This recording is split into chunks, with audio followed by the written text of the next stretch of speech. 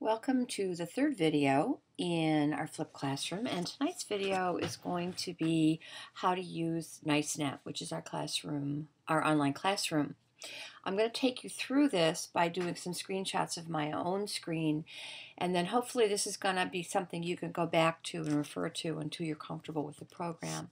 The first screen you'll see when you click on Nicenet.org, please make sure that it's org, is a username. I will have given you a username, and you also are going to type in your password, and I will have given you that as well. When you do that, the screen opens up into your home page. In the upper left-hand corner is how your name is going to appear on everything you post. You can see that everything I post for you is going to be in my name, so there'll be no surprises. This is the class that you're in, 2012, 2013. I need to change the date. Language Arts, and I'll fix that before we get into it. And the first thing that opens for you is your home page. I want you to look at some things that are on your home page. Here's the date, today's date. This is the date I'm making the video, and this is the time. Actually, this time is about 3 hours off because it's Pacific Standard Time. So it's really 4:35 now, but it's 1:35 where the mainframe is kept. And everything you post will have a date and a timestamp on it. So there won't ever be any confusion as to when you responded or when you did something. The first thing that it shows you on your home page is what has happened since you were on Nicenet the last time. Now, I was on earlier today. Here's what's happened since I was on earlier today. Nobody has sent me any messages that I haven't read. Nothing's been posted in any of the blogs that are open since I've logged on the last time. There's been nothing posted in my portal assignment. No homework assignments have been posted, and no new documents have been posted. If you scroll down to the bottom of your home page, this is like a table of contents. In the Nicenet website, there are lots of folders. This gives you a list of the name of every folder that's contained on Nicenet and what exactly is in that folder. So there's a folder for quick writes. There's a folder that gives you links to pieces of short fiction. So if you lose your hard copy, you can find another hard copy online. Same thing with the nonfiction tests. All of the handout, everything I've given you can be found there. There's a parent information folder. This is a place where if your parents are confused about something, they can go and they can find out what the handouts were given on procedures, grading policies. There is a folder that contains all of the Literature Circle paperwork. There's a folder that contains everything we've done for To Kill a Mockingbird, which there's nothing in there yet because we haven't done anything. Lord of the Flies, same thing. There's a folder that contains all the vocabulary lists. So if you lose the hard copy I give you, you can print another one there. There's a folder that contains all of the resources for the 6 traits of good writing. Again, if you've lost a hard copy, you can find it here. This is all of the editing we do, and you can find it here. Test-taking strategies for SOL, that'll be later in the year. All the revision strategies we've talked about in focus lessons, the notes are here. Any kind of writing resources, anything other than traits of good writing that we've done in focus lessons can be found here. This is all the forms and handouts that you've received in focus lessons. And finally, this is a table of contents. This is another link to all of the videos that have been assigned for homework as part of our flipped classroom. Underneath that, when I actually have homework assigned, you'll find tonight's homework. So this is the first place you'll find homework. If we scroll back up, on the left-hand side of every page in Nicenet, you will find a series of links. This link takes you to all our blogs that are open. This is the portal for my classroom. This is where you will find all of the folders that we just looked at the bottom half of this page. So if you're looking for a form on one of the 6 traits that I gave you during a focus lesson, you can click on Documents. Nicenet will cycle through depending on how fast your modem is. And here's the pull-down menu of all of the folders. If you're looking for 6 trait information, you go there. You click on View the Documents. And here's everything that has been posted for 6 traits so far. Class schedule takes you to a whole page of the table of contents of the document link, as well as, and you can see I already have homework posted for the first and the second day of school. Here's place 2 that you can find your homework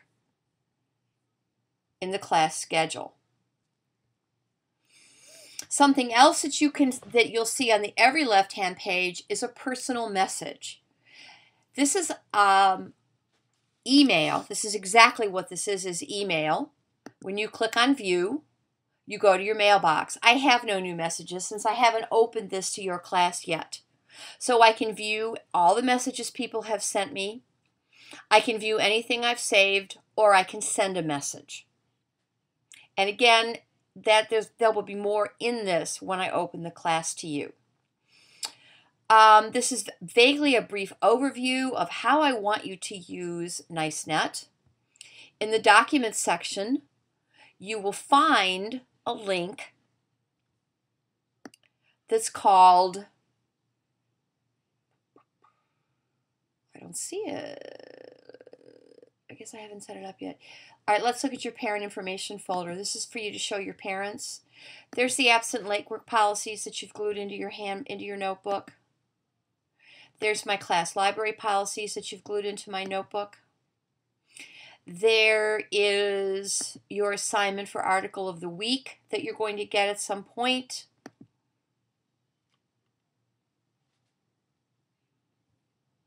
There are all of the yearly goals that you will have glued in your notebook, the SOLs and our workshop goals. There are the ISN guidelines that you will have watched and taken notes on, as well as glued into your notebook. This explains it to your parents. I expect you to know what's in this section so you can be helpful to them. If you go to link sharing is just another word for portal. It's exactly what you're used to. If you look at this is an online textbook for you. Chapter 1 talks about writing process, and these are sites that I found online that are supplementary to what we've talked about in our focus lessons. Chapter 2 is more ideas for things to go in your writer's notebook. This is supplementary to the things you're going to be getting in our focus lessons.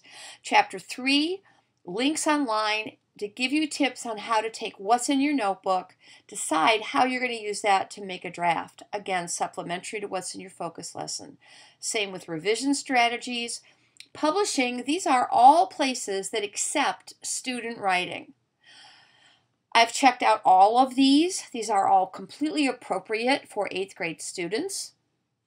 And so these are places that when you're finished, they were either suggested by other students or they're places that I've offered for you. They're places that you can post your work to the bigger world. There's tips on keeping your ISN, your interactive student notebook. And then there's some very specific chapters. This one focuses on what do writers say about how they write. This one talks about the genre study in fiction. This one talks about memoir. These are links to help you when we do a lit circle on Lord of the Flies. These talk about poetry. These are online. These are 6 trait suggestions. These are places to get help for vocab. I don't expect you to take a dictionary home with you. There's no need to anymore. There is an online dictionary here. There's also an etymology link here. So there's no reason for you not to do your vocab homework. Here's a place to help you with annotations. Help you annotate study strategies, how to help your comprehension strategies, what you should be thinking about when you read narrative, what you should be thinking about when you read a poem. There's a dictionary of symbolism, just things to help you bump up your reading comprehension. Here is some narrative nonfiction. Just if you're kind of out of ideas, what do you want to think about? This is just wide open. Things that can help guide your reading, can help guide your writer's notebook entries. Same thing, but these are images, photographs, diagrams, found poetry. There's just lots and lots. Read the little subject blurbs underneath it, pictures in museums, essays from Newsweek, lots and lots of just narrative nonfiction. Finally, these are letters, multimedia text, same thing, just to give you idea of possibilities. If you can't imagine it, you can't do it, and these are ways to help you imagine it. There's a section on grammar help. There's a section on specific people. There's suggestions on writing a book review, not a book talk. And here are some ideas for book talks. So basically, your link sharing is like Porta-Portal. Documents we've talked about. Conferencing, I don't think there's anything going. Oh yeah, there is. These are from last year. I left them so you could see them. This is basically a password controlled blog so that you're safe online. So here is the prompt or what the blog should be about, and here are all of the posts from my kids last year. And if you have time and you're fooling around in Nicenet, you are more than welcome to come and check this out. When you go back to the link, you get a list of all of the seminars that are still going on. And these again are from last year. I'll leave these in place until we have a chance to do some of our own, so you can kind of get a feel for all of this. When you send a personal message, there's nothing in here yet because I haven't gotten student lists. You'll get a list of everyone that's enrolled in this classroom. This will be every 8th grader that's at Spratly Gifted Center. And any parents who choose to have an account of their own, Dr. Crum, Mr. Gayton, Mrs. Adams, and any other adult who chooses to be part of our literate community. Send to all is going to send to everyone, and I advise you to use that very carefully. Otherwise, it's very specific. The other thing you need to remember is that if it's an adult in our literacy community, I require that every adult uses a full name, so you'll know exactly who your audience is when you send a message. Basically, what I would like you to do is to play with this, play with Nicenet. I want you to be able to explain what each of these sections, each of these links is for. Your homepage will look different than mine because I am the class administrator. Take some notes on your right-hand page, summarize this on your left-hand page and ask questions, and I will see you in class.